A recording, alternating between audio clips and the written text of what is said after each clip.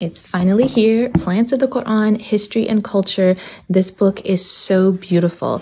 This book is going to go through the plants that are mentioned in the Quran, and in each entry it's going to give you the Quranic ayah and where you can find that particular passage in the Quran. It's also so beautifully illustrated with these gorgeous watercolors that are museum worthy. It is such a joy to go through this book.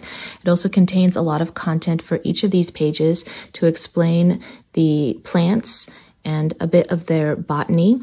And what I also like about it is that at the beginning of the book, it's going to go through the Quran context as well as the biblical context, and you can see all of this information and the hadith, the medicine of the Prophet sallallahu alaihi wasallam, the Quranic name, and the context in the Quran. So overall, I think this is a breathtaking resource that's beautiful as part of your curriculum and exquisite as a coffee table book. If you wish to use this book as part of your homeschool curriculum, you'll be delighted to see these pages that can help you on your watercolor journey if you want to introduce some of these watercolor paintings as part of your artistic representation for your botany lessons.